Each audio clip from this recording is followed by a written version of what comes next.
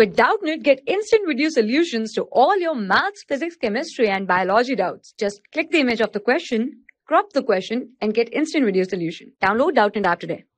Hello everyone. If we talk about this question, this given question is iron filings around a bar magnet align themselves in specific curves called magnetic lines of force. So we have to tell if this given statement is a true statement or a false statement. So let me tell you the answer that this given statement is a true statement. Now, why this is true? Because suppose you have a bar magnet. Suppose you have a bar magnet as shown in the figure. So this is a bar magnet.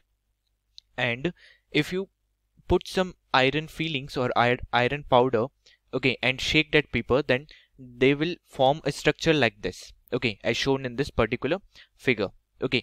And diagrammatically this can be shown by the figure, this one, okay. So these lines which the direction iron filings are assigning themselves are called magnetic lines of force, okay. Along these directions the magnetic force acts.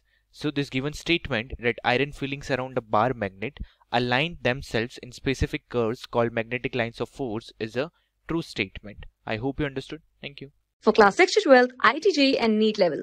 Trusted by more than 5 crore students. Download Doubtnut app today.